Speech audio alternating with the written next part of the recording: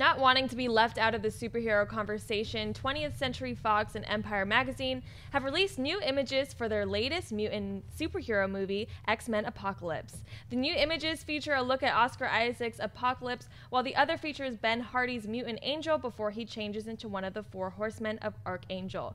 We shall now have to wait and see what the rest of the movie looks like when X-Men Apocalypse comes to theaters this May 27th. Dennis, buy or sell the new images from X-Men? I buy them. I really like that cover with Apocalypse walking through the fire, and he's got his horsemen behind him. I also really like the angel one because the wings on them look really much more realistic than those CG ones in The Last Stand when Ben Foster was Angel. Right. Those look terrible, but these actually look pretty cool. And maybe what we didn't get in that one is the transformation to Archangel, and to see maybe how painful that process is going to be for him. What did you think, Roka? Yeah, I like the images.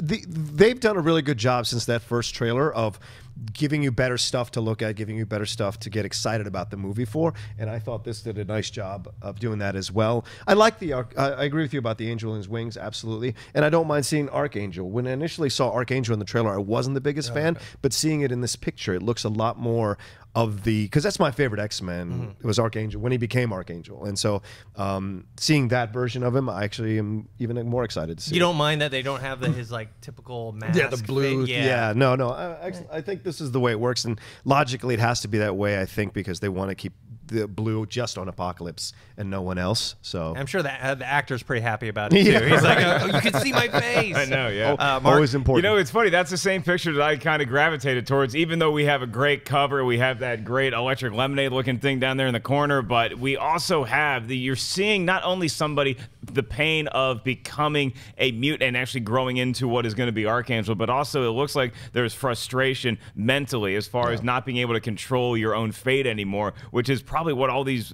horsemen are going to be going through, the ones that are going to be going into battle on the side of Apocalypse. So this proves to me that May is going to be a kick-ass month for movies, because we kick off with Civil War. We're going to get the nice guys in there. I think Neighbors is in May too, and then having this also be in May, it's going to be a stacked month. It's a great way to go out.